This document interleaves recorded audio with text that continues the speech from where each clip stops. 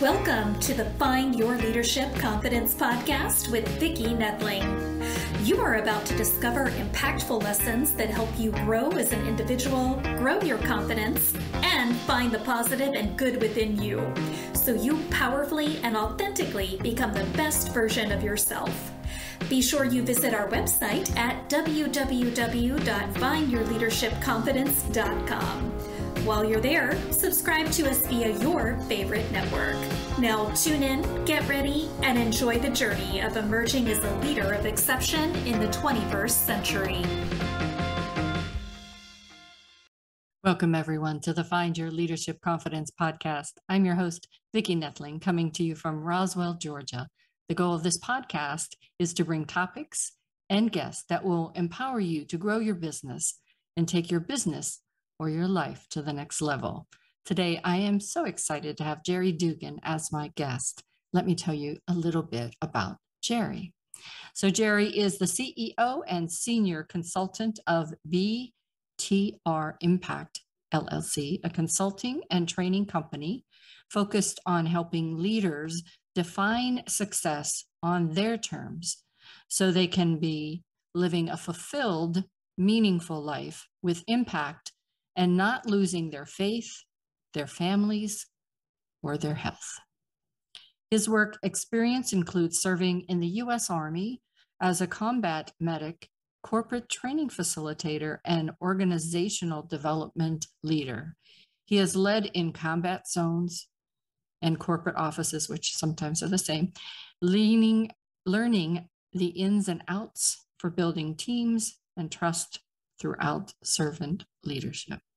Since 2015, Jerry has been the host and producer of Beyond the Rut podcast, a show that shares encouraging stories and practical advice to help pull listeners out of their ruts and into lives worth living. It's not enough to get out of the rut. He wants you to live beyond the rut.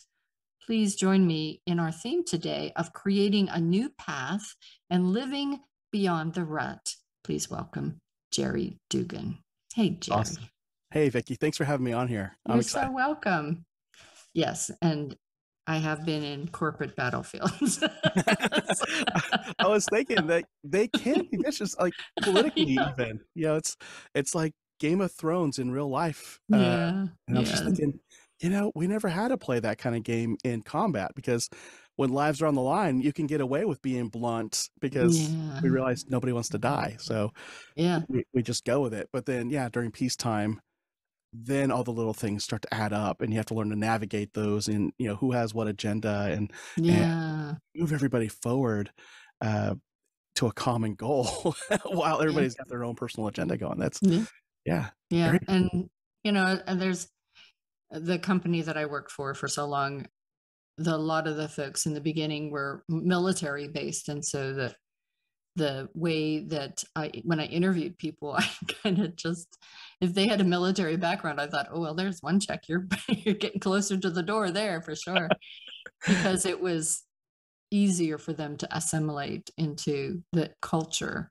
As time passed, though, that style wasn't going to work so well with the upcoming diverse group. But you do in the Army and any military, you have a very diverse group to work with. So I ask simple questions always to start, which of course is, where do you call home? Dallas, Texas is now home. How long have you been in Dallas? I moved up here at the end of 2019, so right before the pandemic for a job, and my wife and I agreed to do the one thing we said we would never do, which was have me commute between two cities. And that's what we agreed. We're like, okay, well, Emma's at the end, our daughter, our youngest child, was at the tail end of high school. She was pretty much doing her own thing anyway. And we just thought, this is how we pave the way to be an empty nesters. We start to create a life in a new city and get to know new people and have more things to do than in Corpus Christi, Texas. So, for sure. And Dallas is a great city to be. It is. I just took my dad's up here visiting from California, and we went to go see Guardians of the Galaxy Volume 3 together. It's very good. Yes. Actually, just went to see The Little Mermaid, and I was very impressed. Oh man, I'll have to tell my wife because that's I was big. very impressed. Disney did it. So what can you do if I feel stuck, or any of our listeners are feeling stuck and in a rut? What can we do? Yes. The first thing, it's kind of funny. A lot of times when we feel stuck, we feel like we just need to get up and go, and we become frantic.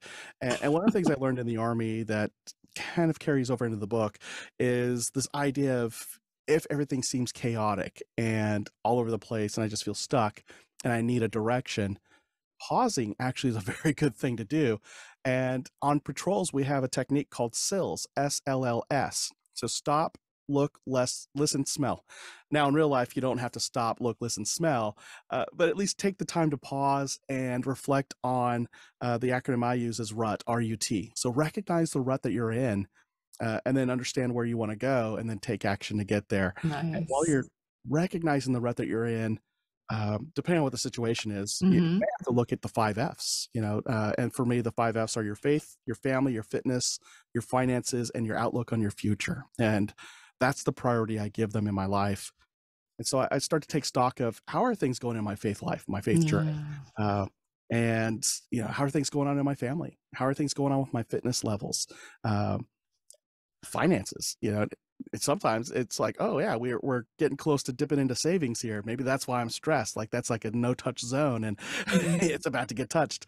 Why is that? And, and really just understanding my feelings around that. And oftentimes that's usually my trigger there is, we're about to tap into savings for some big expense. And I'm like, I don't want to. Like, it's okay. You need that big expense because you're making this big decision or this big transition, and you're going to make the money back. And it's like, oh yeah. So that healthy understanding of that. And then, the other F, what am I doing for my future growth? Am I reading books? Am I reading the same kind of things that are just feeding my brain with negativity? I have friends that they just get mad about politics, everything.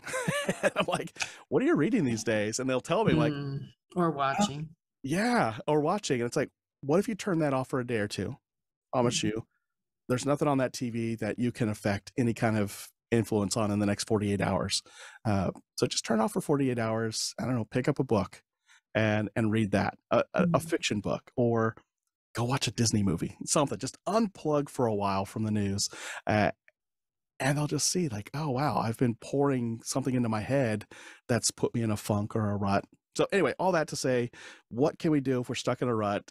It's that stop and take a pause and look at those 5 F's: your faith, your family, your fitness, your finances, and your outlook on future. And is there an underlying root cause in any of those? There might be a few. And so then from there, you get to understand which one's got the most impact. Like, which one of these can I address that will make the biggest impact on all these ruts? And then understand where I want to go from here. So what do I want my faith, family, fitness, finances, and future to look like? Okay, what's the gap? What action am I going to take to get there on a daily basis? And then that decision to go for it. And that's usually the hardest thing. We want to hold on to our excuses, our which serve as a weird safety net. I don't know how or why. I run across people all the time that do that. I remember in one of the trainings that I had facilitated, we created a wheel, and it had similar to the 5 F's, which maybe people that are listening could try to do this, create a pie and divide it in 5 and have those words, the faith, the future, and all that. And we had to highlight the degree that was meant in our life, how much of that we were investing in our life. Oh, wow. And so then you could kind of see where the heat map really of where you really are focused and where you may need to focus a little more. So as you were talking about that, I thought, that would be something great for maybe the folks that are listening that are not as in tune for meditating or journaling or anything like that. That might be a quick way for them to kind of get an idea of where they are with those 5 areas. Yeah. I'd recently gotten out of a rut myself just a few months back. You wrote the book. I know. Weird, right? The irony. In fact, I was writing the book when I realized I was in the rut. Oh, no. I was like, oh, wow. this has to go in, and it did. So it was just real time life change for me. But it was just I was working in an environment where it was taking a toll on myself, and I didn't recognize it. I just knew that I was staying up late at night, waking up early, not enjoying the weekend, not enjoying the mornings, and these are all things that I valued and cherished. And one day something happened at work. All chaos broke loose, and I'm sitting here spending the entire Labor Day weekend trying to figure out, how do I help my leadership patch this all back together? And I remember my wife, well, I mean, it just happened a few months ago, so I should remember this. And so I'm contemplating, like, what do I do? And I'm putting my options on the table with my wife, just kind of talking it out. You know, I could talk about this with my boss. I could talk about this with my employees. I could make these adjustments myself. And my wife just said, Jerry, why don't you just quit? I didn't hear that as an option come up. And I was like, well, you always like to have the security of income too. And I figured that wasn't an option until we got another job. And she said, yeah, normally, yes, I would say that. However, I want my husband back. Yeah, if it's impacting your health too. Yes. And so it forced me to go right back to the 5 F's. I hadn't even thought about looking at the 5 F's. And sure enough, you know, our faith walk was fine. We're praying, going to church, those kinds of things. That meant a lot for us. You know, for somebody else, it may be a different religion. It might just be spiritual. Like, I meditate, or I live for a cause bigger than myself. So faith, I'm loose with that. It's how you want to apply it. But then family, you know, when my wife said, I want my husband back, that's priority number 2 in my life. It's like getting you right there. Yes. And she shared with me that when our son came to visit just a few months prior, when he got home to Corpus Christi, he had called her and asked, are you and Dad okay? You know, if you ever need a place to stay, you can stay with me. And she's like, we're not there, but your dad is going through some things, and I hope he figures it out. A few months prior to that, before my daughter moved up to Dallas, she had said the same thing to my mom, my wife. She's like, Mom, are you and Dad okay? And I was like, wow, if you guys had told me that then, I would have quit my job then. No job is worth my family. And my wife just said, but you were neck deep in this project you wanted to see to fruition. And we felt that if you had bowed out now, that would be something you regretted. I was like, well, I didn't want the project to go through. But again, yeah, I can appreciate that. Yeah, sure. somebody else would pick up the project and get it done. They did. And so, I mean, I got the project done because it was already long finished by the time this all came about. But it was that realization that my job was taking a toll on my family life to the point where my kids thought I was going to divorce my wife. And I'm like, no, that's like not even on the table for me or for my wife. And then we looked at my fitness. I had put on 40 pounds in 1 year, and I was stress eating all the time. And recognizing there was also a fitness issue going on, we realized it was time to hang it up. And that Tuesday after the holiday, I submitted my letter of resignation. It shocked everybody. 30 days later, I was out of there and, you know, doing what I'm doing now. I published the book. I'm started my own company, and but always looking at those 5 F's. And even when we evaluate the business, how is it doing? Looking at those 5 F's. That's awesome. Yeah. So why didn't that milestone of a pay raise or promotion or a brand new car bring you happiness? I firmly believe happiness is an inside job. Because you can have all those things and still think life sucks. And I know so many people who do. They have the 6 and 7 figure incomes. They have the titles they've always pursued. They feel like the external stuff is going to bring them the joy and happiness. But the reality is there's never a car fancy enough. There's always something better. Exactly. And the moment somebody else comes out with the new thing, you got to go get that now. And you become trapped in that cycle. So, but it's kind of weird because we're taught to go after that. I know growing up, my mom, not so much my dad, was always about, you got to get good grades so you can get a good job. Kind of the thing Robert Kiyosaki talks about. So good grades, good job, great pay, and retire. But never really any direction of like, what do you like to do? What do you value? What would success look like for you in your life? Never any of those conversations. It was just strictly good grades, good job, lots of money, be happy. I'm like, wow, that's not happiness. No, no. And I know for me, when I retired, I wanted to be, spend more time with my grandkids and just do what I wanted to do. And I took 2 years of traveling and hanging out with the grandbabies and things. And then I realized that I was not happy. And so now I'm as busy as I was when I was working full time, but I'm doing what I want. Yes. And I'm doing what makes me fulfilled. And, and so that's me doing me. And, for my husband, he's happy golfing and doing, watching Netflix and things, but that makes him happy. And I think that's what people need to understand, that it's okay to have a different perspective for what is next.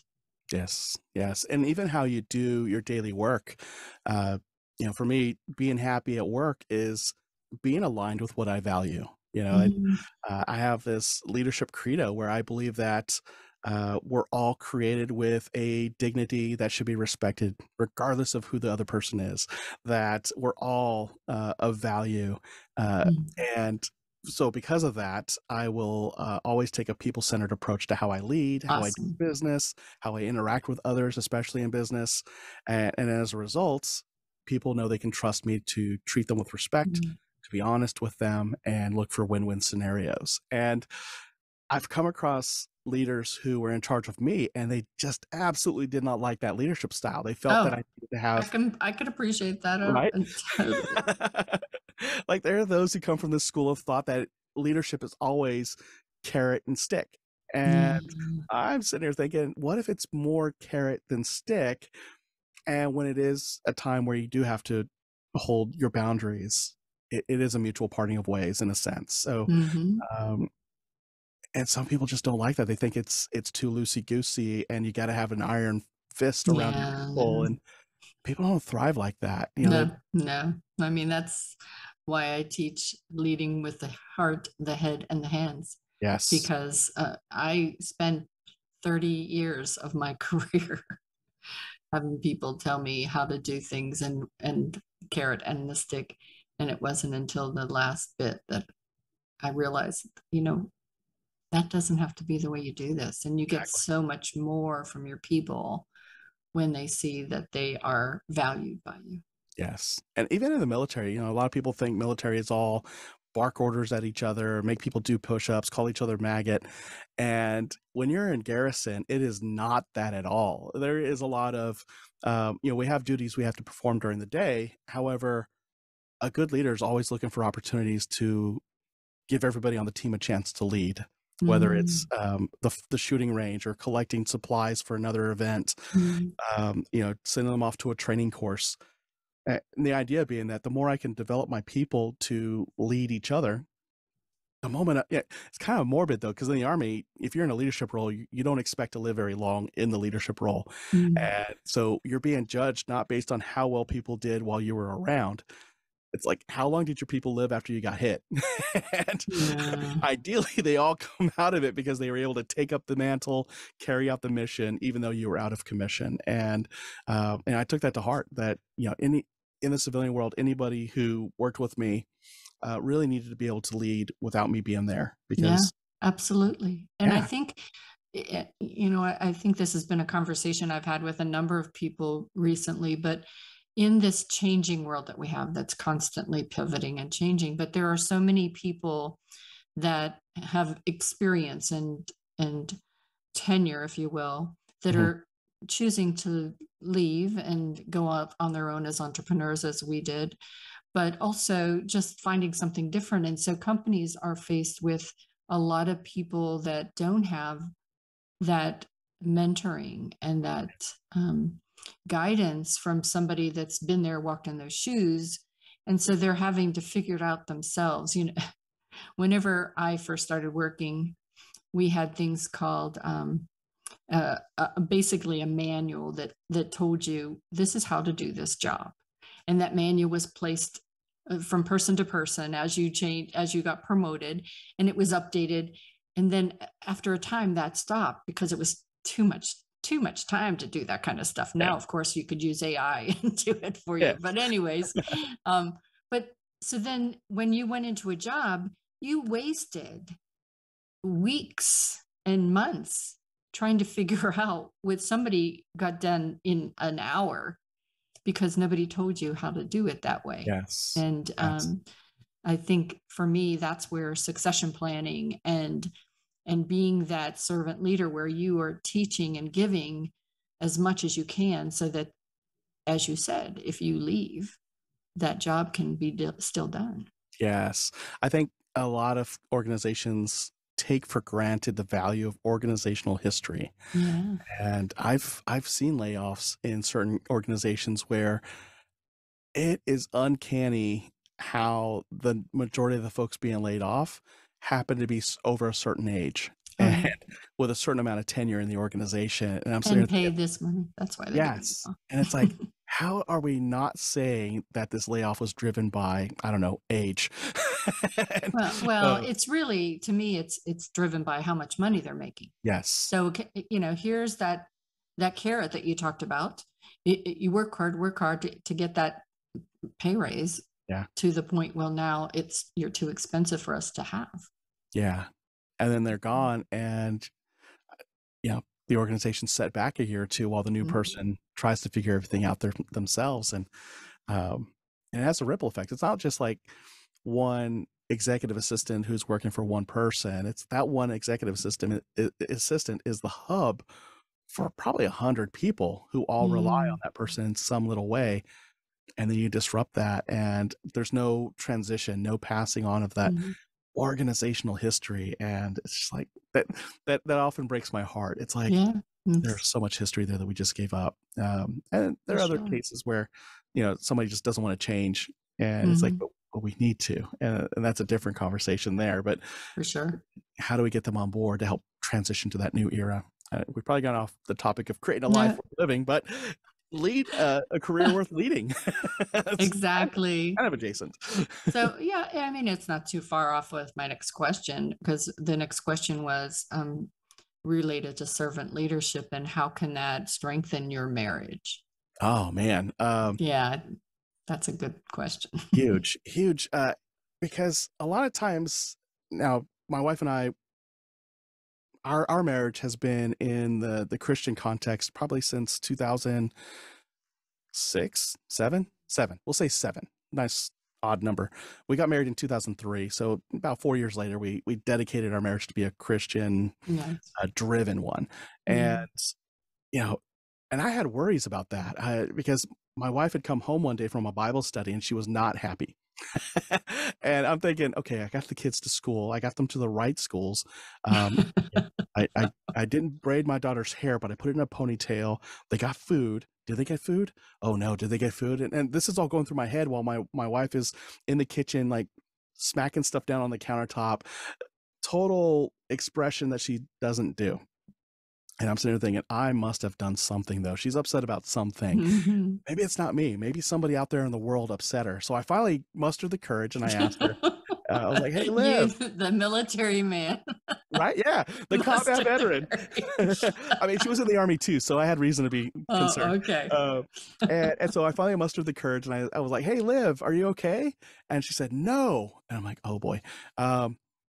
You sound upset. And she came storming into the bedroom and she yells, or she doesn't yell, but she says very passionately, I'm supposed to submit to you. And I'm like, huh? Whoa. What? I know that Bible reading. I was like, wait, what? and I'd probably been a Christian like a year and a half at this point. And I'm sitting here thinking, so wait, am I supposed to say, go make me a sandwich? I mean, I don't know what this means. Like, who says you have to submit to me? We should have a conversation with that person. Who are they to tell us how we live our lives? And she says, it's in the Bible. I'm like, did they read it right? I mean, like, what do they mean by submit? Like, what is submission? And she's like, I don't know, but I'm supposed to do it. And you're supposed to be the head. And I'm like, what does that mean? Like, and so it's just like, it just went against everything that I believed in around equality and equity, that my wife is my equal. And here's somebody telling us, no, Jerry, you're in charge of her and she's to submit to you. And I'm like, something sounds, excuse me, I don't know, there's a clash here of my values, and I need to learn more about this stuff. And what I learned was, yes, there is this headship thing. However, if you like dig into Ephesians, it's like another man helped me unpack this. He said, don't think of it like the typical guy in the 1950s who's expecting to have dinner served when he comes home from work, because that's what made your wife upset. She thought that's what she has to do. And I'm like, yeah, I don't want that. No, I'm the better cook between us anyway. I don't want that. I love cooking for her. On top of that, that's like something that makes me happy. So I don't know where she feels that has to be the thing. And this man helped me unpack that. If we're really looking at headship, it's to be like Jesus. And if you look at how Jesus led, he didn't lord it over people and tell them what to do, although he did tell them, like, go out and do this and do that. But he served them. Like he got down on his knees and he washed people's feet. He did like the lowest task that you could do in that culture. He sacrificed his life for the church and to redeem people. And it was like, wow, everything about him was sacrificial to lift up the people around him, not to lord over them. And the guy was like, now you're getting it. I was like, I can do that. So headship isn't really like, hey, bring me a sandwich and a beer. And he's like, no, and it better not be, because I'll hear about it and we'll have words. I'm like, okay, good. So it's more like, say, a presidency and I've got to get reelected every night. It's like, that's closer. Yeah. So it's looking for ways to serve my family. You know, what kind of father does my daughter need? It's going to be different than the kind of father that my son needed. You know, what kind of person does my wife need? It's going to be very different than what my kids need. And so serving their needs, putting them ahead of my own selfishness, even though I do have needs and I do need a voice, you know, things that I have concerns with or that I have a need. But overall, if I'm striving to take care of them, at some point they turn around and they want to also do the same for me. They're responding to the way I'm leading at home. So that's for me why I think servant leadership is a great way to strengthen family relationships. Yeah, and you really, if you take it back to living beyond the rut, I think sometimes that we do get so busy with kids, with work and everything, and a rut is just that comfort, you know, no friction, you know, and yet is it fulfilling for either party? Yeah. Whenever you're in that rut. Yeah. So. And sometimes we serve our partner by sharing with them, this is bothering me. Yeah. Here's why I think it's bothering me. But I know we're not enemies. So I like to understand more of where you're coming from. Now, that is typically something my wife would bring up first until I got more mature. And I got better at realizing, I started applying something called HALT. Like whenever I got upset in an argument or a discussion, started to recognize, wait, am I hungry? Oh man, I'm hungry. Okay, so I'm hangry right now. And you know, my wife would have a little snack there waiting for me. I'm like, oh, how do you know? She's like, well, you haven't eaten anything since breakfast. You got into the zone and you're probably hungry. It's 7:00 p.m. I'm like, okay. You know, the snack's usually like a candy bar or some chips. Like, hey, eat some of those, come back and talk to me. But you know, HALT, you know, hungry, am I angry about something else? And that emotion is just carrying over into this conversation. Am I feeling lonely or unheard? So maybe even if I'm surrounded by people, I don't feel connected to the people around me. Like they don't get where I'm going or thinking. And tired. You know, I still do get up earlier than anybody else in my family. So, you know, I also get tired before anybody else in my family, which means I probably get cranky before anybody else in my family. So having, you know, and being servant leader, learning I need to make those adjustments and have that kind of awareness to know what I'm bringing to the home and being aware if that's a good thing or a negative thing. So whenever we talk about your morning, kind of run us through what that morning routine looks like. Okay. Typically, when I'm more rigid about it, it's I roll out of bed and I spend about 5 minutes in silence. For me, it's prayer. Thank you, I get to breathe again. And looking forward to, you know, and saying to myself, what am I looking forward to today? And just being thankful for the day. When I get up from there, I sit down and I journal for a little bit and start to visualize, you know, what would a winning day look like today? And so it kind of morphs into a to-do list, but it's really what are the 1, 2, or 3 things that'll make the whole day a winning day. Sometimes it's work related, or a lot of times it's work related. Other times today's a win if I remember to call my wife around lunchtime. I work from home now, so that's too easy to do. It's like, hey, what are you doing over there? And she's like, I just started reading. I'm like, I'm sorry. And then from there, start visualizing what that looks like. So affirmations, so silence, affirmations, some visualization. And then if my buddy Mike from across the street says, let's go for a ruck march, we'll go get some exercise in. And then depending on how much time I have left, I'll do some reading. And yeah, the journaling I cheated, and I get the journaling in at the front end. So that's when I'm much more formal about it. When I'm more loosey-goosey, I get up, still do the thing with the silence in the morning, but then I choose out of the rest of that SAVERS acronym from Hal Elrod's Miracle Morning. I'll just pick one. What do I want to do today? I just want to spend all 2 hours planning. All right, we'll do that. Or I want to really rock for an hour. That's going to eat up all your time because you got to get cleaned up and you're going to want some coffee afterwards. So yeah, it's just 2 hours of dedicated, developed Jerry time. That's awesome. That's awesome. So it's time for rapid fire. We are moving quite along. So if for those that are new parents out there, you're a dad. So what parenting advice would you give to new fathers? They haven't even got the routine yet to get the rut. So what advice would you give them to kind of avoid the rut, but also to be more impactful and helpful as a parent? Yes. I know when I was a younger parent, especially being in the military, this was not a good combination. And having a mom who's from Thailand, it was definitely like the trifecta of maybe Jerry didn't have it quite right. So I went in with the impression that I had to make sure my kids were always well behaved, that they got good grades, that they made everybody look good, especially themselves. And it took a lot of conversations with Olivia, my wife, to help me let go of that. And as I started to embrace servant leadership as well, I started to realize it's not about molding them into who I am. I didn't want copies of Jerry, and that wasn't the best thing for them either. It was realizing, and the sooner we can get to this and realize that the best thing we could do for our children is help them learn how to navigate the world. Yeah. And from the moment they can start to speak and think and act out, you got from that moment until they're about 16-ish, 17-ish. Yeah. Give or take a few years, but I'll say 16. You got until about 16.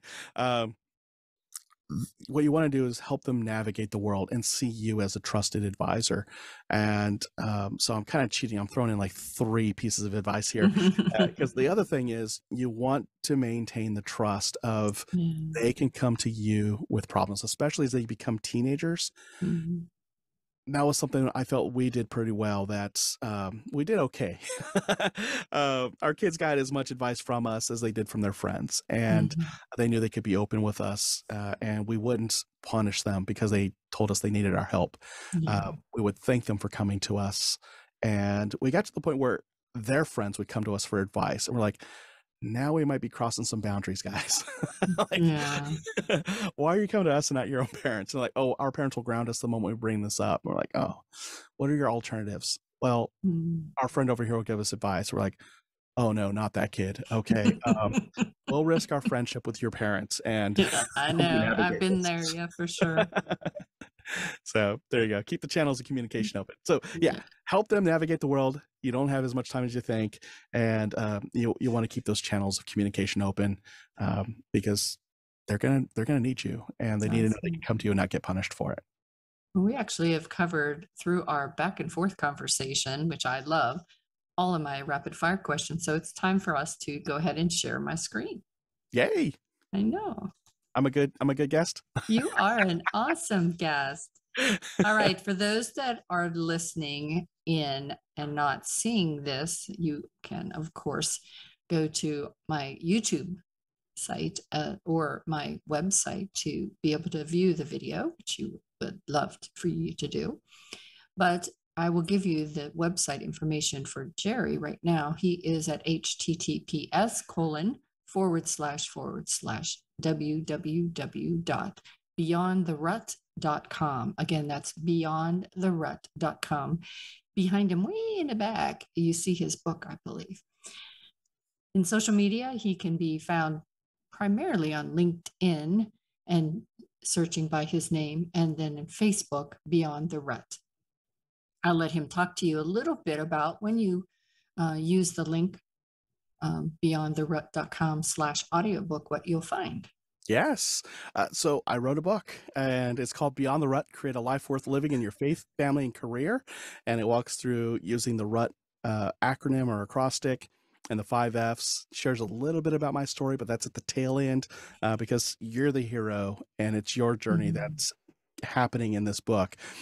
So if you want that book for free because you like to listen to audiobooks when you drive to work, or it's just easier than reading, you can get a free copy of it. beyondtherut.com/audiobook. It lasts about 2 hours and 7 minutes. But if you want it in half the time and you want to see what I sound like as a chipmunk, just put it at double speed. I take enough breaths in between my sentences that it sounds almost coherent. I've listened to it a couple of times at double speed just to see, and I was amused.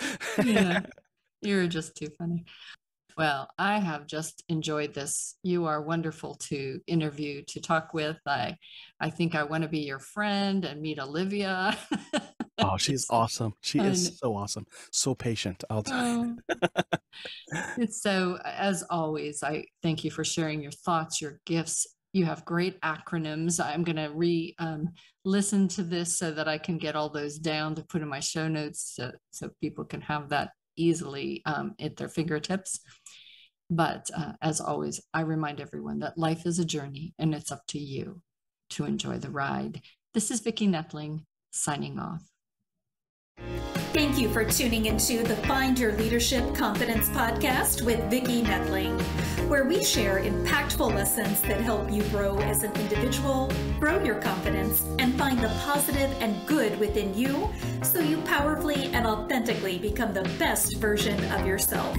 Remember to visit our website at www.findyourleadershipconfidence.com and enjoy even more great episodes like this one. Again, while you're here, subscribe to us via your favorite network. We look forward to seeing you next time on the Find Your Leadership Confidence podcast.